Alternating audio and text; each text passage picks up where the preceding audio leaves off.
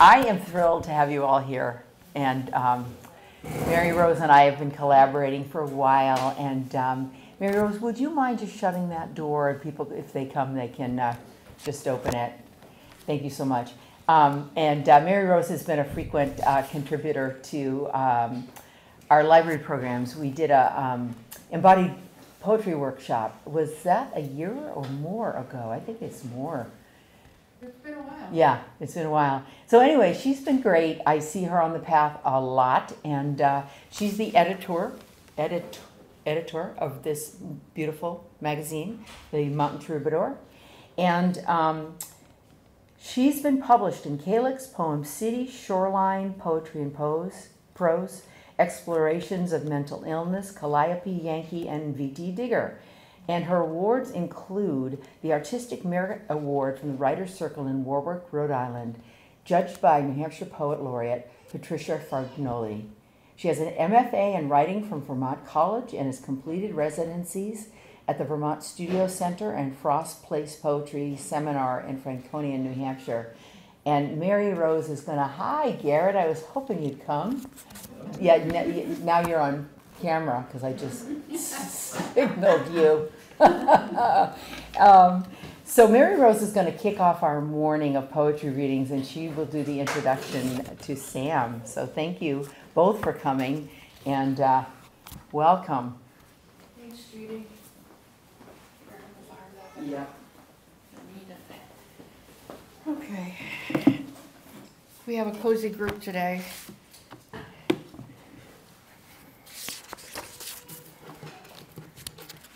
All right.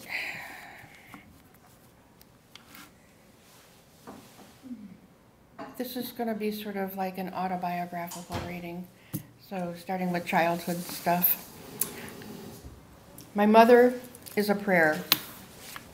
She sits in her chair fingering her rosary beads, or sometimes with prayer book in hand.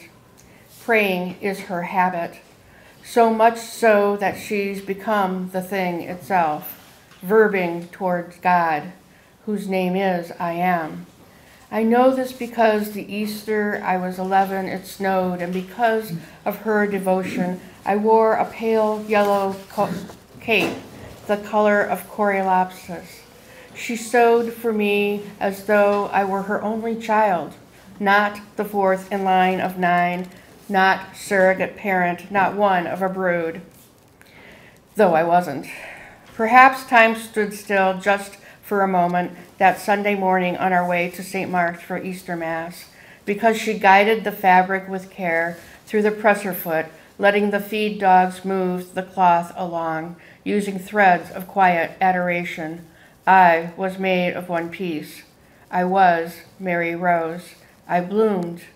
Her work was her blessing. Should the filament tangle in the needle, then she would simply shift, soften into contrition, reset the bobbin, adjust the tension, for a mother of 9 must have known what it was to be stretched tight. In the backyard, Forsythia was yearning to open its yellow blossoms, singing its welcome hallelujahs to the new season, but I was adorned in a cape of gentler yellow, Asia's Coreopsis, rendered with grace, in grace, the third thread of prayer. In this garment, cape, and skirt of soft yellow and gray-brown plaid, like the bark of the shrub, bespoke, my mother gave herself over to being petition, beseeching all goodwill, as she has always done. If a stitch is a loop, then my mother is prayer, blessing, forgiveness, thanksgiving, petition, embodied in her every action. It snowed that Easter, and my Coreopsis ensemble awakened in me an early spring.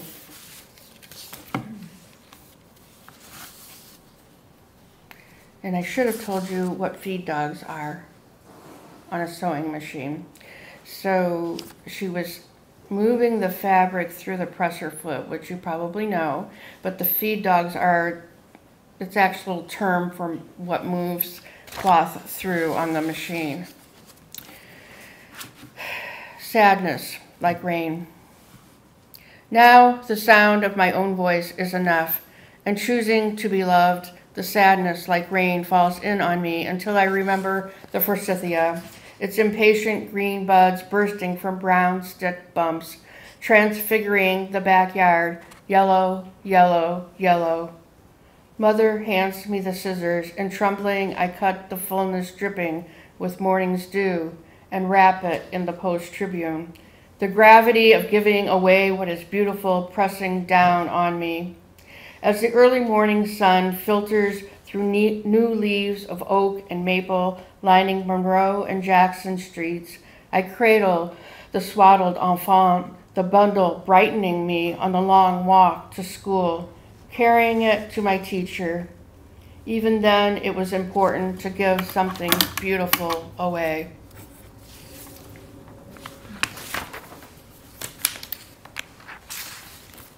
Tobacco and Old Spice. Mornings you'd turn to me, gently pat aftershave on my cheeks.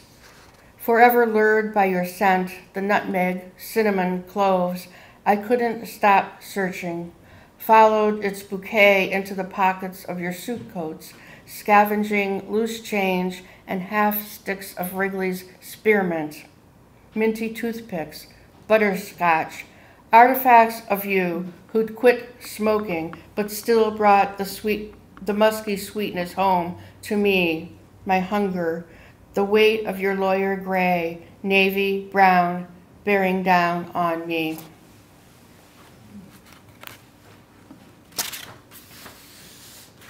I grew up in Gary, Indiana, and you can imagine with 9 kids, my mother needed help. And there was a machine called a mangle. Anybody know what that is? Some people know what it is. But if you don't know what it is, the mangle is, it looks like a box when it's closed, and then you open it up, and it's got this like drum, which is covered in cloth, and it's really good for flat fabrics, for ironing them, and moving them through so they're pressed. And this is for Beulah. Beulah, I liked to stand by you and feel the heat rise from your skin as you threaded cotton pillows through the mangle, smoothing every wrinkle to a crisp and flat conclusion. You worked hard for my mother, pushing back against the ceaseless mound of laundry a family of 11 generated, creating order in carefully folded piles of clean linens. More than a domestic, you were of home, Beulah. Something drew me to you. So that day when you called to me from the basement asking where my mother was, could I get her? Though geared up to return your kindness, I was startled to find my ear untooled for the marvelous, strange vibrations in the husky grain of your voice, and the words twisted in the mysterious machinery. I felt small and stupid as a stain.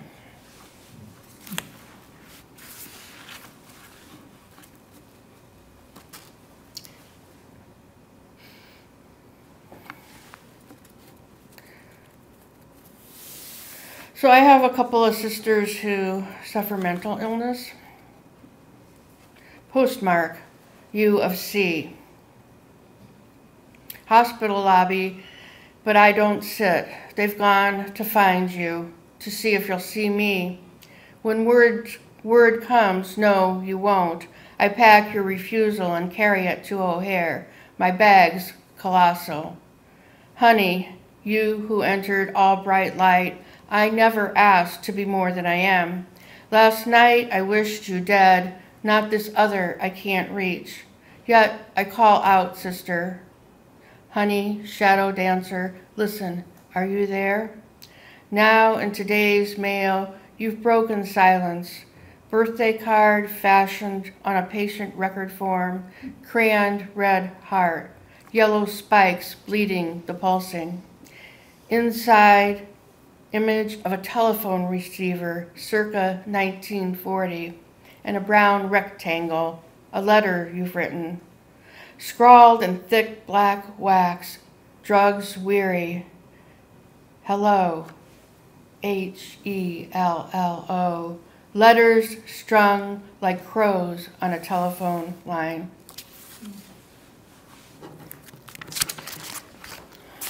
The wind takes things and whips them around inside of us, howling. It takes our windsock and many colors washed up from the sea. Sister, it takes the laughter you breathed into the dark hours of the kitchen where your husband and our father fight over you, stripping you to nothing but a name on an admission form. A lottery ticket where the prize is a state hospital or a private ward. It is as if you slip back into the sea where men make women empty so they float like driftwood. They try to silence us still, but it is their voices moving like seaweed in the charged night air. Sister, more shadow than light, I am calling you from the evening fog that wraps the water, calling your name. And an uncle as well. Lullaby against a cold rain. Dear uncle, with knife and fork crossed over a huge slab, pink tinged at the center, who attempted at the steak joint near the mall to assuage a deep, persistent hunger. Dear uncle, who considered a new wool hat on a day almost Thanksgiving. Strolling the mall's main boulevard among Christmas shoppers, thinking better of stopping for an orange Julius at Carson's you tried on cardigans. In the yellow one with a white shirt, navy pants, red and blue tie flecked with sparkling gold pinstripes, you looked every bit the school teacher, the real estate agent you once were. On your way out, you quipped with the saleswoman about turkeys and eating too much, but refused her your Porky Pig imitation. The next fall, a mushroom hunter found the body and a driver's license, a walk's distance from the mall. And these, a checkbook register with its scribbled withdrawals and a photograph of you and Terry, your only child, about 7, at Grandma and Grandpa's 50th, both mottled with decay. No sign of the splintered marriages, the lost job as bank examiner, a good job, the one you said showed you'd made it after everything else had gone bad. No sign of chronic depression or the unreliable thyroid. They used these scraps, the currency of the living, and your clothes, your teeth, to be sure. Dear, dear uncle, I shopped for a birthday card and a pair of jeans before dropping in at the Sixplex, while a cold rain took over and composed a lullaby for you on the brittle leaves. Dog poem.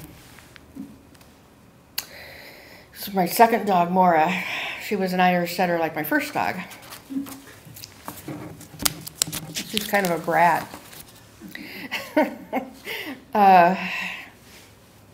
Coming to Grace. Has no one told them you've gone? Has no one said, dear crows, your searching is fruitless? Have I ever told you how much I love the crows? It wasn't always this way. They used to taunt you so. All your weight straining at the leash, or loose, you would chase like my first setter trailed thunder, red blur, frenzy, a red fever. What else could I do in your absence but love the crows? In my longing for you, I am empty. I wake to their question hanging in the air. They are your legacy. They are to me an example of anger turned to love, a fall down on your knees, love, the sort of adoration born out of respect. Here they are again outside my window, crying in the early morning, searching for you. I think they are lost, lost souls without you. I think they loved you too, for now their circling cry is no taunt. Now their call is gratitude. Okay, I'm thirsty. My mouth gets dry.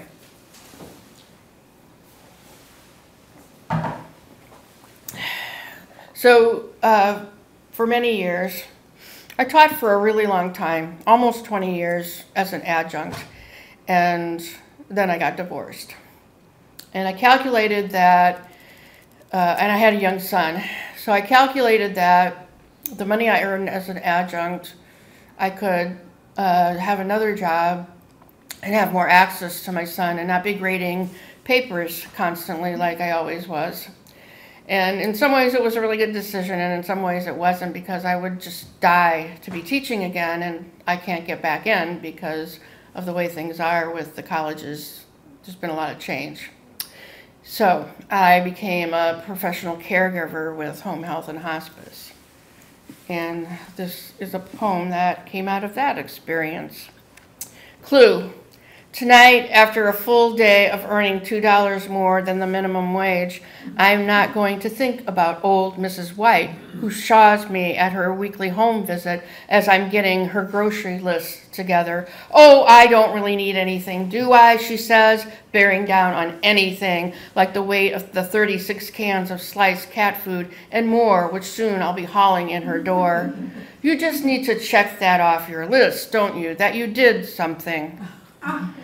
I listen while inwardly rolling my eyes and slipping through the passage to Mrs. Peacock, 90-something artist, popping out into her kitchen, where neither of us can answer why or how she lives on, but she's up, dressed, strutting it. Soon I'll trace my way home to the elegance of tomato soup and toasted cheese sandwiches to play Clue with my son.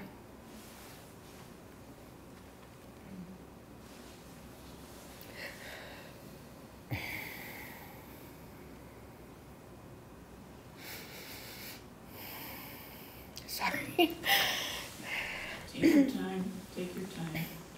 Not the piles of laundry, the sinks full of dishes, the floors, the money. I've been in too many homes, too many other people's homes, too many other people's rooms today.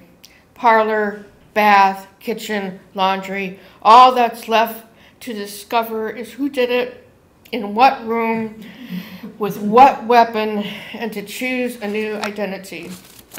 So my son turned 25 yesterday, and since I was doing the reading today, he's in New York City now, and I couldn't be with him this weekend. So I went down last weekend, and he's got this little studio, and it was a real mom visit because I had a lot of sort of mom anxiety, because I didn't really know where he was. I mean, I saw his space because, with technology now, you can take pictures and he can video the whole place and everything, but it was so nice to be there. It was really settling. And I think that that poem just took me back to that place, which was really hard for me, but fun. It was the best fun. So, it surprised me. And here's another poem that comes out of that experience. Fine. I will keep you in my thoughts, I said, looking softly into her eyes. All those Mondays I'd girded my spirit against your willfulness just to show up to do laundry, dust, wipe out the bathroom sink, and scrub the toilet, if you'd let me. You were the crabby woman on the 3rd floor none of us could stand, who'd call, yoo-hoo, not my name, when you wanted to tell me something. I arrived to find you in bed that last Monday, on your way out of your prison of physical pain, refusing food and drink. Still, you had instructions for me. Do the laundry, press the linen blouses. A woman so intentional, she focuses her attention on the mundane details of laundry as a task reserved toward dying. Then come back up here and sit after you put the laundry in.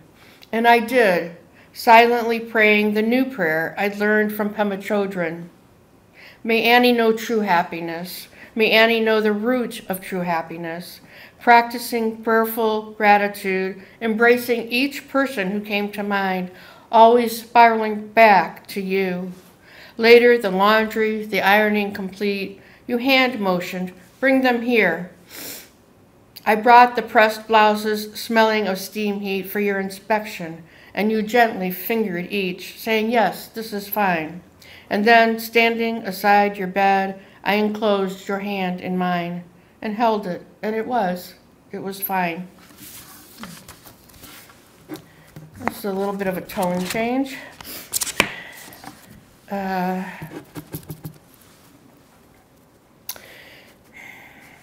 man with an ear in his thigh has been working on the channel all day. An otherwise ordinary guy with his nose to the grindstone. Imagine as he puts his ear to the ground, the acrobatics he must do. A freak at the county fair, the barker calling, come one, come all, as he overcomes odds to dress in layers on the coldest winter's day. Sliding his leg into long johns and jeans, pushing back against the muffled sound of the tunnel borers' grind and whir, which seems to call from underwater. But the advantages, when hungry, does he sooner hear his stomach rumble? Is he better attuned to know where he is going and sprint when called? Hear things the rest of us can't, the out-breath of a whisper sliding in one ear and out the other, landing in his lap. So when making love, being better positioned, perhaps his come cry comes more tenderly. Or perhaps he is more willing to lay with her in the afterglow, being closer to hearing a woman's pain and the sound of the memory of his birth.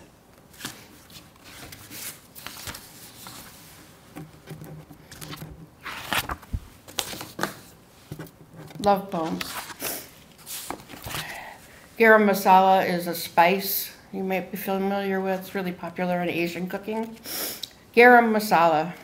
One day I wake and I know I want you. I was empty except for the certainty. I searched you out.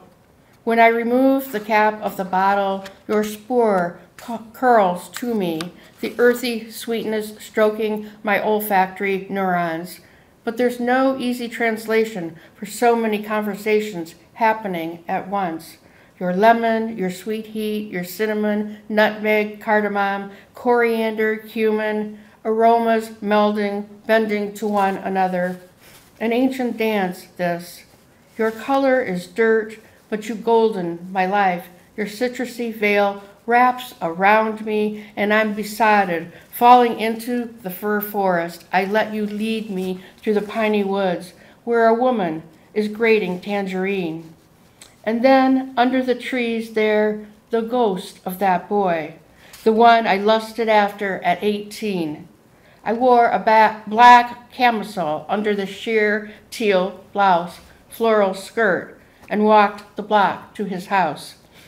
I knew his mother wouldn't be home.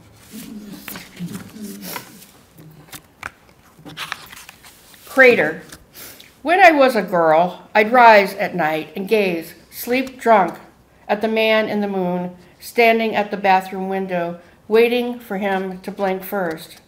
Was he absorbed with me too, the way I, a proximal body, like to study you when I wake first, your jaw slackened as though you're trying to remember something. Your shadow beard come back overnight, your peppered hair, which mesmerize.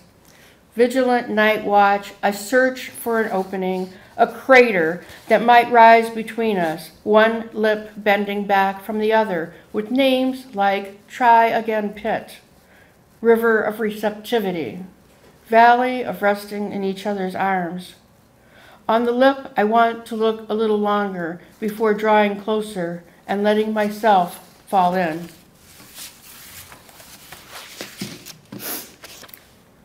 This has a word that you might not know, hypanthium. It's describes like a cup-like receptacle that surrounds the part of the flower that is the female part of the flower. Apple blossoms. Walking towards them, like moving toward you, husband. is a series of cutaways in which coming closer means sometimes a slipping backward. I fix my vision on the petals, which up close are not the white perfection distance promises. Instead, they're like a self driven to honesty, modeled into a deep completion. In my hands, they smell light and thick at once. I become hypanthium, cup, drink, if you will.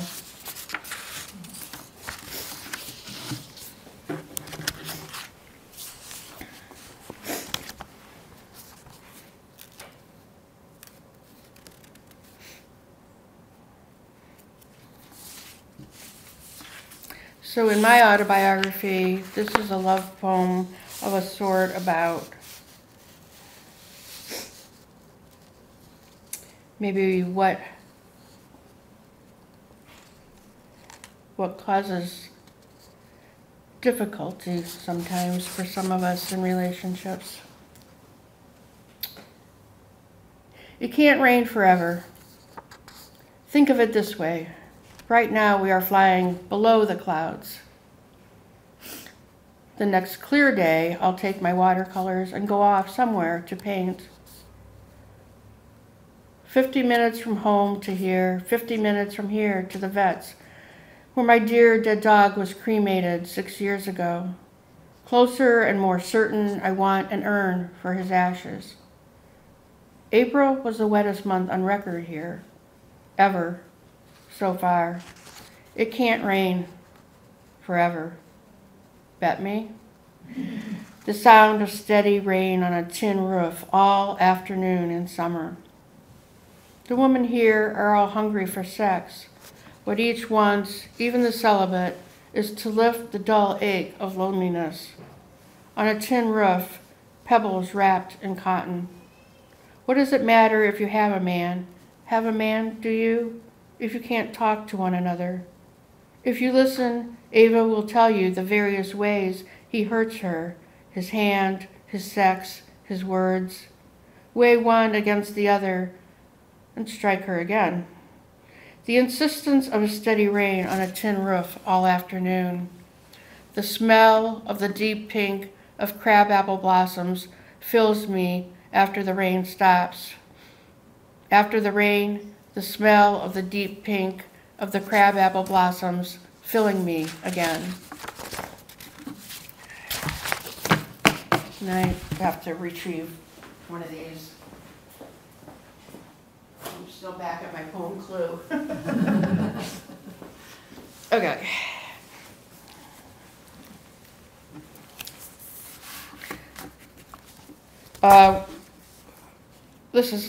Some of these are really ancient poems, but so it's been a long time since I've been to the Tunbridge Fair, but this is probably the last time I went. And there was this act, and they were called Fool's Proof, and that's the name of the poem. So that's where this took place. Fool's Proof. Partners in a troupe, these two juggling balls at the town fair, suddenly crossing their arms, one over one another's, sharing the juggling. Now spray from a fountain, so pleasing to watch the spitting that at first you might miss what comes next. She slipping into his vest, floating and circumnavigating until he's wearing the vest. No, she is. The balls rising and falling as though not several but one. So unpracticed it all seems. That's my definition for a good marriage. Okay, divorce cup. Language is a tool to build something out of the pain. Quote from Rilke. And two words in here that you might not know. Hauser is a kind of rope, and it's particular to like seagoing things. And manubrium is this little space right here where you can put your thumb. That afternoon, my hands salvaged from clay the fraught rope of language which choked us both, braiding it into a wide arch, a handle, hawser, a mooring line to set me to rights, through which my hand might slip, hold the mug securely. Halfway around, there at the cup's manubrium, pressed a hold for my left thumb. They used the blunt end of a pottery tool to brand it with moons of every phase, the full and half and quarter, pounded into clay flesh to remind me. But who but these hands could fathom I was now able to live uncoiled? And so they didn't bother much with the slip, leaving the seam visible, curled the lip back as though crimping a pie crust, then spiking it a bit. No smooth rim to meet my lips' tenderness, because after all, this wasn't a cup I'd wanted to drink from. Finally, they dressed the artifact in whitish gray glaze, as though someone kicked up dirty sand to meet the tiny bubbles of air dancing on deep sea green waves.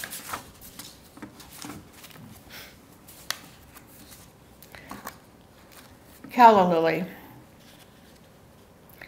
It's your beauty that calls me, pulls me down your depth past spadix, sliding down the shaft of space into the shadows, where I may be illuminated.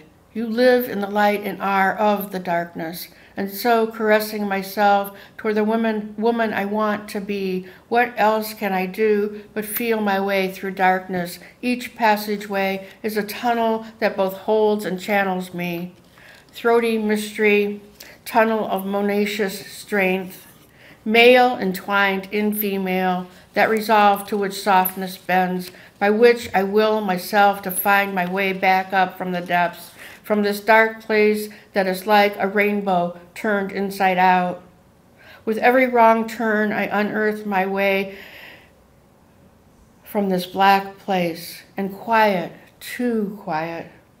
Finally, a light, but not glory, not saved, but changed, on my way to that inner communion where, even as I triumph my return, faithful to myself, and with tender mercies for grief, I turn and embrace what brings me to these depths.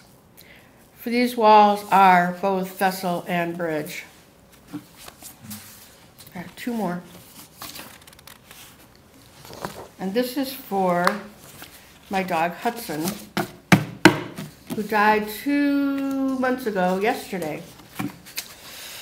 Harvesting, we used to go down to the river, and which we didn't do this past year much because the weather was so awful and it flooded and everything. So, and so I've been here 5 years, and sometime in those 5 years, he was quite a bit younger than he was before he died. And he used to be able to take these stones and put them in his mouth, which he couldn't do really at all the last couple of years. But I just loved watching him do this because he was so intent. Harvesting stones. The dog lifts the stones from the shallows, fiercely faithful, fervid in his attentiveness to the task, removing them one by one, brain, nerves, muscles, clamping the boulder in his mouth. The river responds by quickening the flow of its current. The heart learns removing each nugget one at a time in its own time, bolsters its rivers, surrendering to and carving out channels in the dark unknown. And this is my last poem.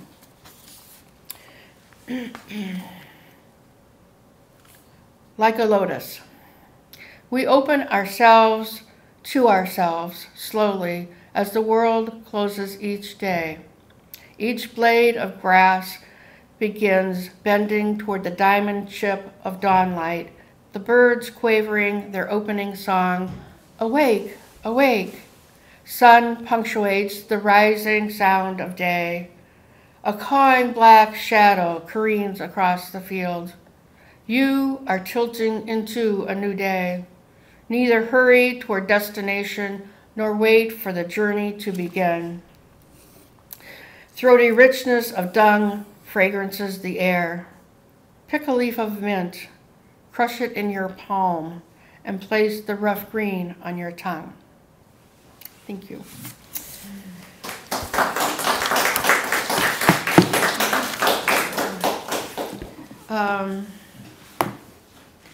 Brief pause if anybody has any comments or questions before I. Very moving. Thank you so much. Thank you. That's such a, not just your way with words, but how you read what you've written. Oh, I love, your delivery is Thank excellent. I take issue a lot with my parents for raising me Roman Catholic, but I appreciate their devotion, which I have in my own way.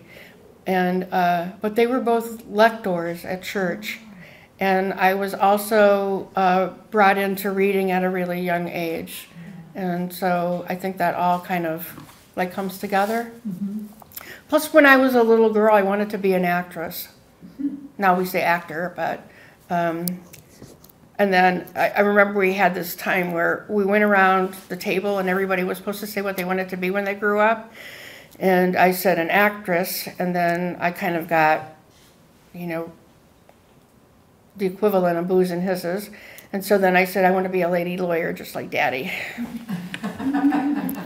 But I'd really rather be an actor. Anything else? Yeah. You described my mother at her Singer sewing machine. It was perfect. And I'm like, oh, I haven't thought about that in such a long, long time. She made all my clothes. Yeah. Yeah, but we only had my brother and myself, not 9 children. Oh my goodness. She made a quilt for each one of us.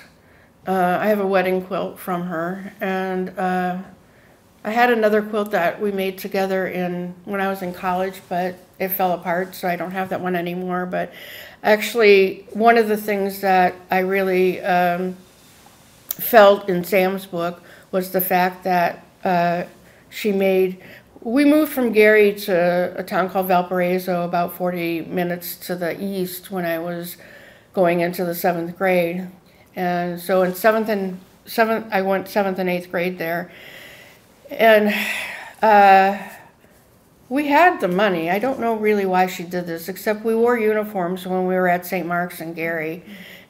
She made a jumper for each of the girls. There were 6 girls and 3 boys. And so the girls had jumpers, and every day we would wear a different blouse.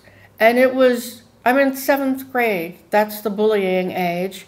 And the kids were horrible. And this is like, there's a place in Sam's poems where I completely identify with what she's talking about. But I got rescued by someone who is still a really good friend of mine, because she was a popular girl. So, so the sewing had good and bad to it, but she was really good at it. Yeah, for a long time. And that poem actually, it's the best. It's like, it sounds like I'm really praising her, but I'm really fighting back against a lot of things that make me really angry about, you know, who she is. So, okay. I have to briefly say your poems have such a wonderful play of, you know, smell. More than I've, seen used. And I wrote just appreciate that the way you write kind of it helps the body relate to the world. It kind of, a lot of these images really came through, and especially your poem about your uncle had such a surprising change of tone. I didn't see it coming up. It's somewhere in the middle of the poem. A lot of that is imagined. I didn't really even know that he had disappeared until one day I got a call from, I think it was my oldest sister, and she said they found Andy. And I said, this is first thing in the morning, say on a Saturday, and I was still married at the time, and I'm like, a real phone. And which yesterday I volunteer at the food shelf, and yesterday the phone was ringing, and Sarah, the director, says, "Could you answer the phone?" And I couldn't, because I hadn't answered a landline in like 5 years. I couldn't figure out where the button was. But anyway, so I get this call, they found Andy, and I was like, I didn't even know Andy was missing, because my dad, he was, there were 3 boys in my dad's family, there were 7 kids, and he was the youngest boy. And my dad, I think, was just, he just kept it quiet, and just, you know, my dad was a lawyer, so he probably had connections with the police in certain ways, and so they found him. And so I didn't really know, but there's there are details in there that are true and real, but the part about going to the Sixplex and all that is somewhat imagined, because I didn't know at the time. I think I did go to that mall and visit, but I didn't know at the time that he was going to be a little while away, so it came in later. Anyway, thank you. And there's a really good book out there by Liz Powell. It's called Atomizer. If you're really interested in what people do with scent, it's her new book. And she just does all of these wonderful things with smell. It's an amazing book. Okay, now to the main course. I need my book. Here it is. I'm gonna read a couple of this again is the Troubadour, and there's a couple of Sam's poems in here. So I'm going to read a couple from there. Sam Stockwell earned her MFA from Warren Wilson Program for Writers, which is the sister program of the program that I graduated from.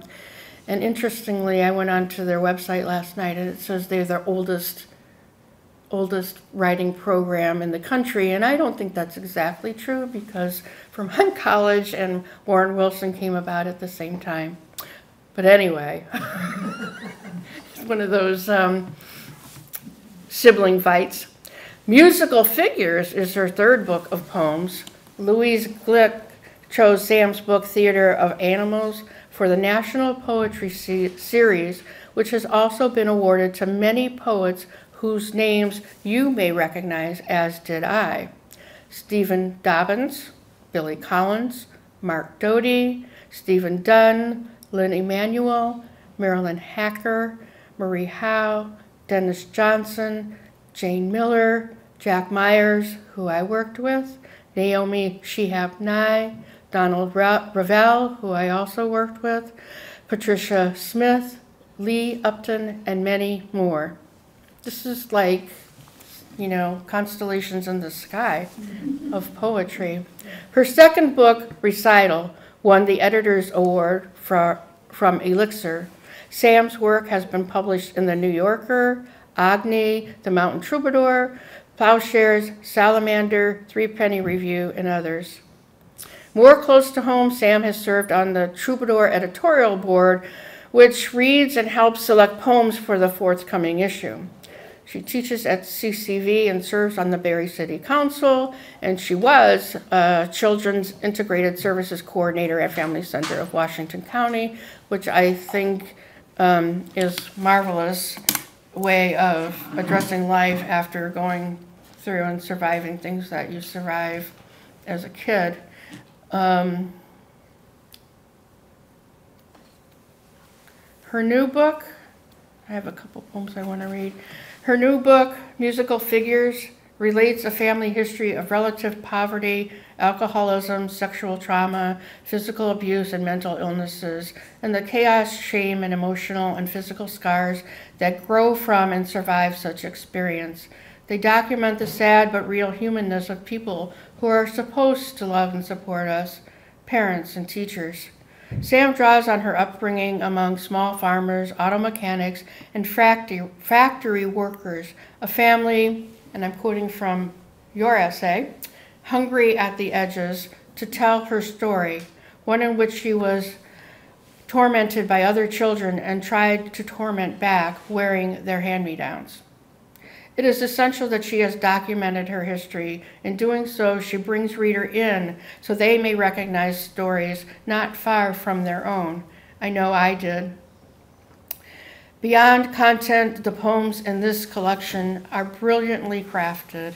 If a musical figure is the shortest idea in music, or a short succession of notes, often recurring, then Sam has honed these poems well, honoring the craft by turning out poems that reflect the best the art has to offer in haiku-like phrases employing the volta of a sonnet. These are sparse, clean, and powerful poems, and I wish I could write like her, but I don't. So here's a couple that I wanted to share that this one is called Given the Inherent Desire. But you cannot ginger every hurt as though preserving plums.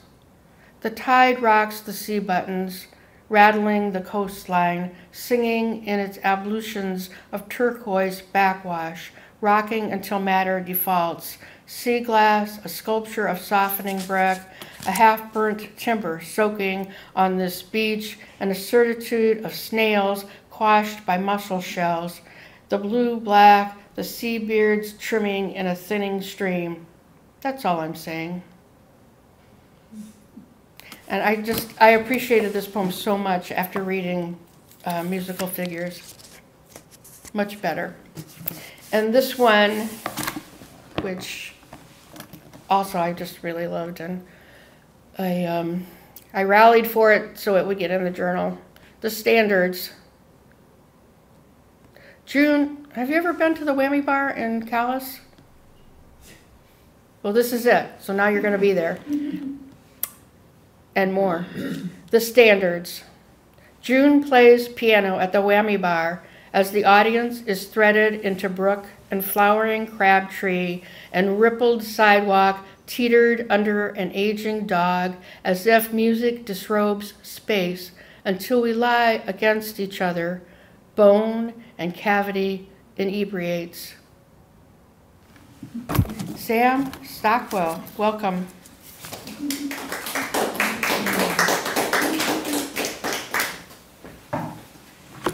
Thank you for that generous introduction, and thanks for doing this. May we stand up?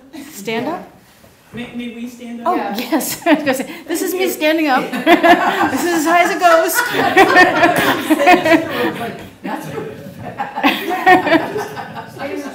Just a little break. Sure. Oh, thank you.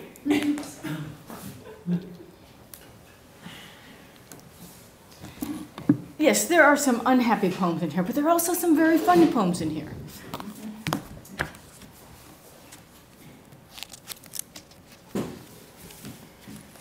Granite sill, fourth floor. So I had a number of terrible jobs as I got out of my teens, and this is one of many horrible jobs. In an attic workshop, I assembled Tiffany lamps badly, holding my uneven seams up to the window, then staring at the street below, a man spilling mustard on his dress pants, a bus wheezing in front of Caldor's, and pigeons carted by air. Lead trickled over my knuckles as I soldered plaques of colored glass. I thought I would never be alive. The most I could hope for would be the walk into the morning glaze building, following the trail of someone's perfume in the stairwell.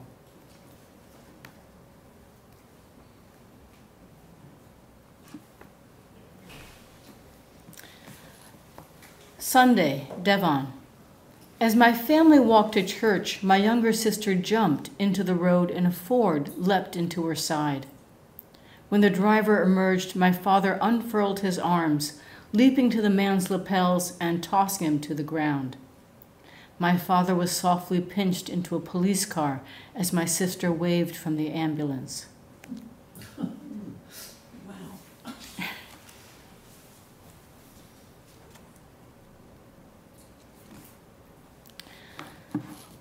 The sale. My father bought a hearse for the family car and severed his tendons putting in windows, blood flooding the towel on the drive to the hospital. When he sold it, he patched the gas tank to get the new owner home. My father laughed, folding the check in his wallet. My mother objected, and they divorced between children, a semicolon between clauses. Out on the playground, we milled in the cold, currents of girls, and a classmate said, we couldn't be friends, your parents, and she grimaced.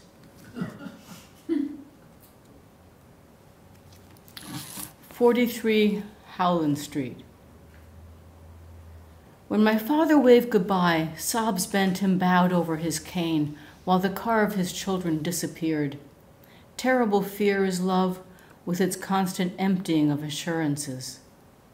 Long ago, walking in the early morning in Belgium, his pack chafing his shoulders, his rifle jostling, he couldn't see the next stretch, quiet except for the feet of his platoon pattering and the sleepiest river gliding over its worn bed.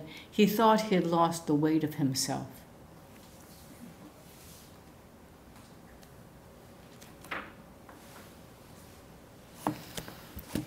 Tick.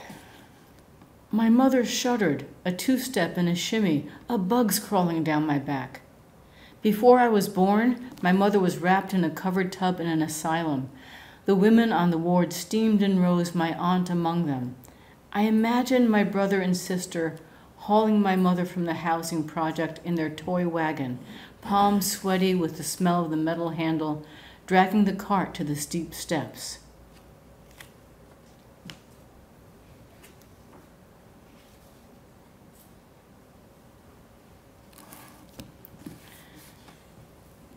For a lost ticket.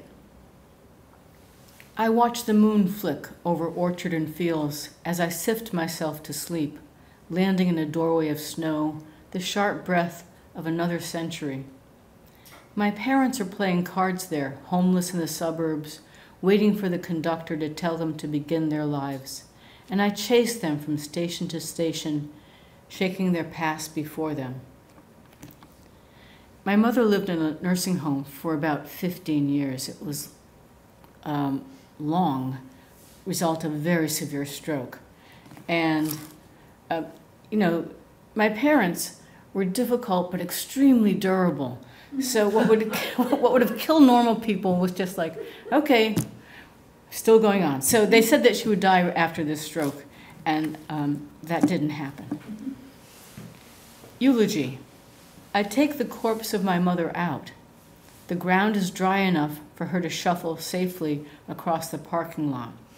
She squints and admires the gulls, if they are gulls. I'll cry when she finishes, slurping out her rare words, and some other her can be summoned, as partial, as extinguished.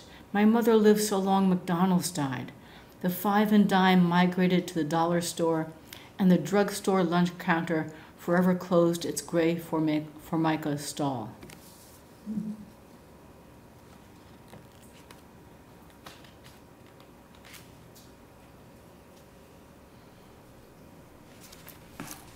Laces. My teacher said I'd better shape up, or I'd be left behind. But it was not until 2nd grade I was told to gather my pencil box and move back. As the teacher pointed out, only one child couldn't tie her shoes. It was years before my teachers wrote, she could do better.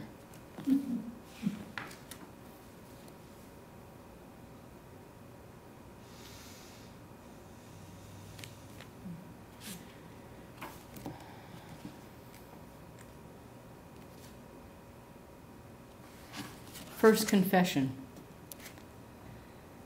Stephen ground my face in the snowbank and ran to his mother's house.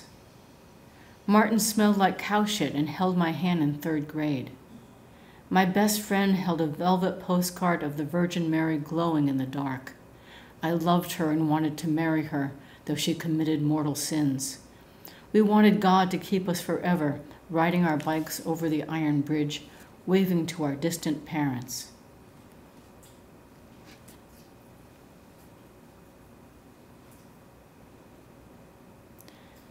Oak. My mother made me take a pill before they carried me to the dentist. It's to calm you, she said, and I ran. His hand on the tree trunk, I could see my father through the leaves as I swung up another level. I was shamefully old, 11, crouching in the branches, each foot besieged.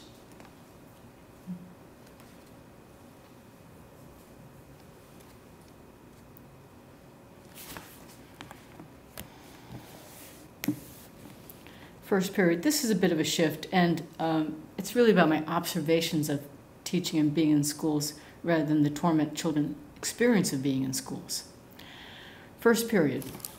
Brave Mrs. Kenley turns her back on the first grade, and like a grass fire, from raw blade to raw blade, enmity spreads. Mr. Hawkins twists paper clips around his knuckles. Mrs. Thompson and Mrs. Hall sit at their stern desks, squinting at long absent children, shuddering at the mirage of Theodore, his head clean and empty as a silver pond. No cultivated seed grew in his acre, no stray fact lodged between his teeth. The void must be extracted, that was the clock for Theodore. Mrs. Thompson remembers him without even the fondness one feels for a good meal.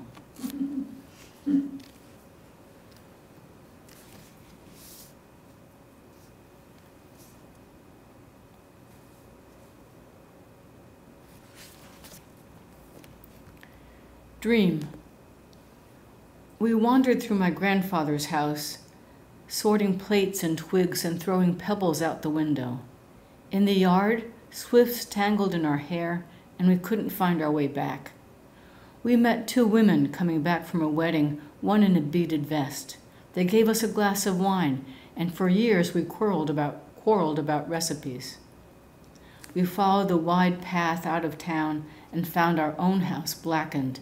In a clearing between 2 birches were our broken pots and mildewed clothes, and I wept for the things grown old without me.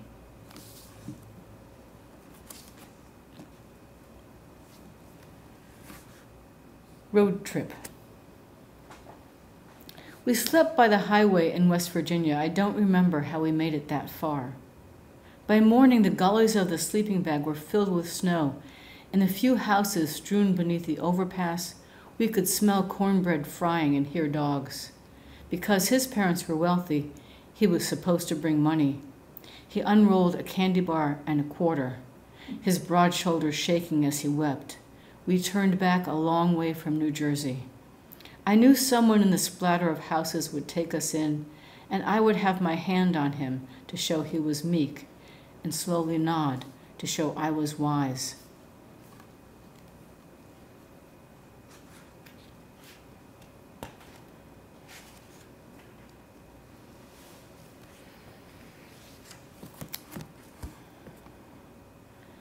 The 5th winter of my grandmother. You know, sometimes when you're a kid, you're like listening to these people tell the stories about their youth, and you're just sitting there under the table being quiet, and you just think, wow, what a lot of suffering. The 5th winter of my grandmother. Her father, drunk, tied her to a sled and walked quietly through the snow to leave her with a distant relative.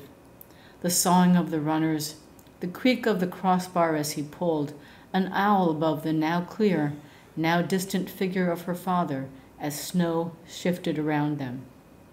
Her father didn't die, not then, but disappeared in the same woods. It was her mother she searched for, her mother who had plucked the oldest and the youngest to leave and reset the table for 4, a blue water pitcher, roast potatoes, salt pork. No matter how many times my grandmother cooks the same meal, they never take her back.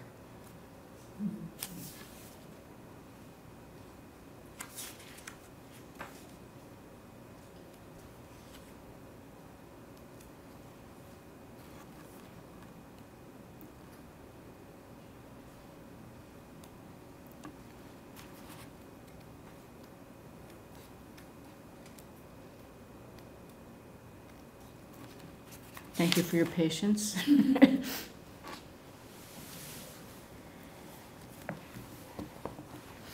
Prescient. My mother murmured into the phone. She knew everything, but couldn't go to the pharmacy because the pharmacist could read her mind. Her doctor sent her to the hospital. We visited her in the atrium and ate on linen tablecloths. Reason took center stage for a moment. She saw us as though standing on us, eyes stuffed with glass.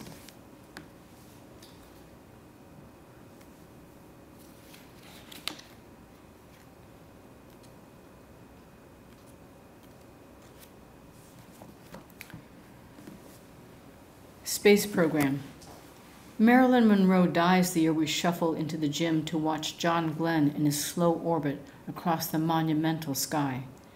Mrs. Tufani, the fourth grade teacher, exhorts us to remember this day, and I remember Martin threw a rock, ushering a geyser of blood from Danny's head, and Mrs. Tufani pressing paper towels on him as though she was forcing him into the ground.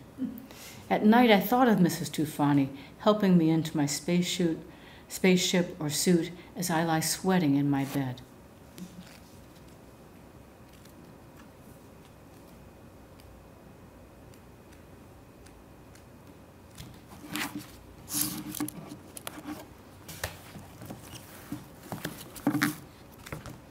And a couple poems from my first book, which I now look at as the book of my childhood.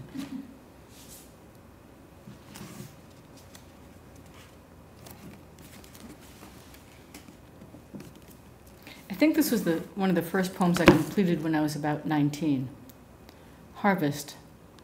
The cat sings by the cornice, the puddles fuse, grass leans into cowlicks in fields spotted with children. Their mothers wait like obelisks above the hill, the long years waiting them.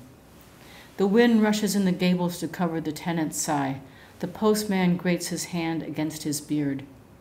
Field empty, their eyes squeezed tight against sunlight, the women turn, they dream of the moon, lifting them out of their bedrooms, leaving them thin as ribbons.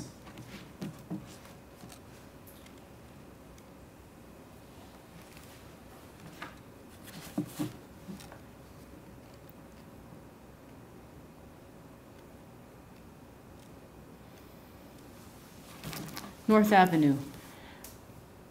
I hear the door of the oven creaking and a pan shifting and imagine the window broken as though to let someone lean into the street for repair from the taunts of domesticity. The rustle between summer dress and satin shirt rises through the deserted hall, the sound that lifts above the larval tenement and laboratory after laboratory of its inhabitants. And here's my middle book.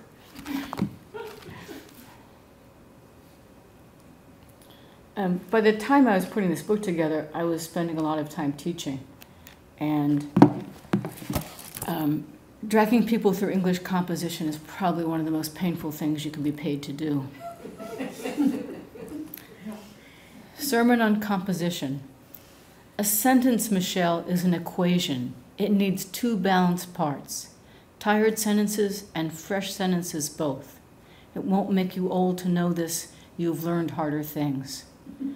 If it is Emerson you have to blame for the state of modern poetry, then surely it is Thomas Aquinas you must blame for your essays. All human passion undulates in a form, like geese tethered in an arrow. You keep your eye on the horizon. Whatever has fallen will rise up. Whatever has risen will have its low moment. Fame and grief follow the same path, even in the complex fortunes of a young woman.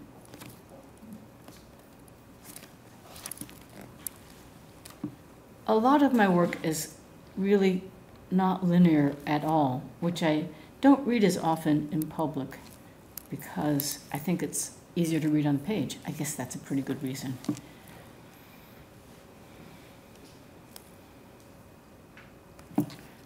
And I'm having an indecisive moment, I'm sorry. Read them both. Traveling salesman.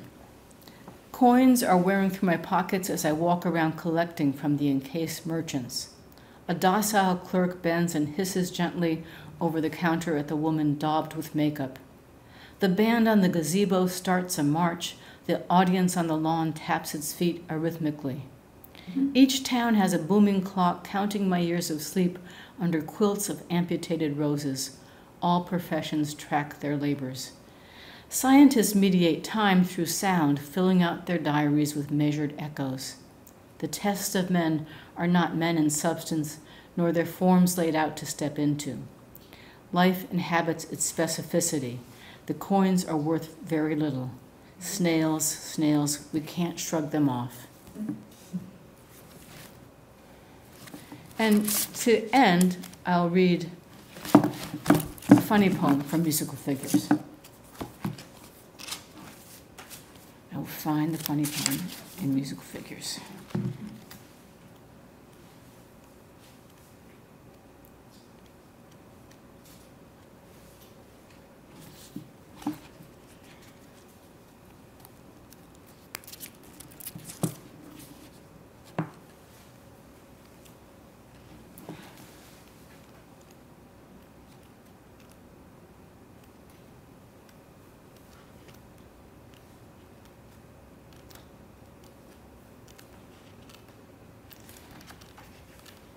Well, a tragedy in 3 acts. Okay, a tragedy in 3 acts, and it actually does have 3 parts.